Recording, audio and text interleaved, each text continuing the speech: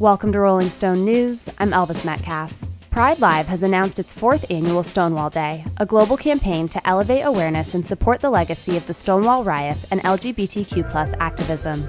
Adam Lambert, on behalf of his Feel Something Foundation, will host a virtual Stonewall Day 2021 celebration on Sunday, June 6th, where he will curate a diverse group of musical performances and presentations.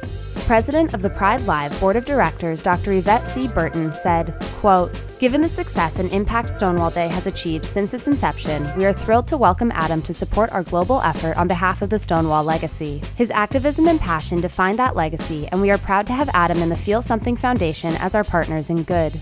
Lambert added, quote, "I am so excited to have the Feel Something Foundation partner with Pride Live Stonewall Day. Together, we will not only advance the legacy of the Stonewall Rebellion, but we will also support LGBTQ+ organizations and issues that continue to disproportionately affect the LGBTQ+ community." Additionally, Lambert will host 2 20-minute live streams, both titled Stonewall Day Unplugged, on February 18th and April 22nd, where he will discuss the Stonewall legacy with special guests.